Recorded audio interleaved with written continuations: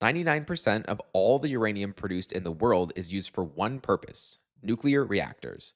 Nuclear power generation grew dramatically from the 1960s onward, stalling out around the mid 2000s. The global leaders in nuclear energy production are the US, China, France, and Russia. Nuclear energy is favored for its reliability, high energy output, and low pollution.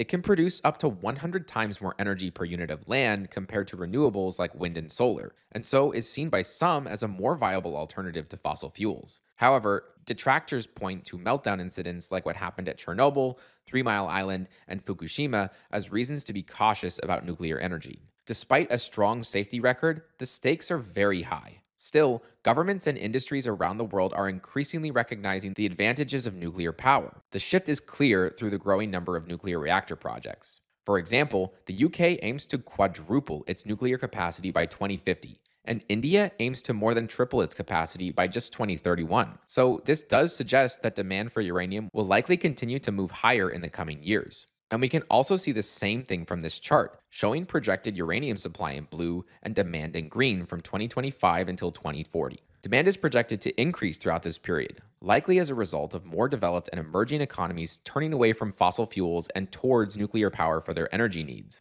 As for supply, uranium production is projected to level off until 2029, before consistently declining for the following decade, which would lead to a massive supply gap like what we saw in the 1990s. This drop in supply would likely result from underinvestment in uranium mining over the past decade, due to low prices and hesitation caused by incidents like Fukushima.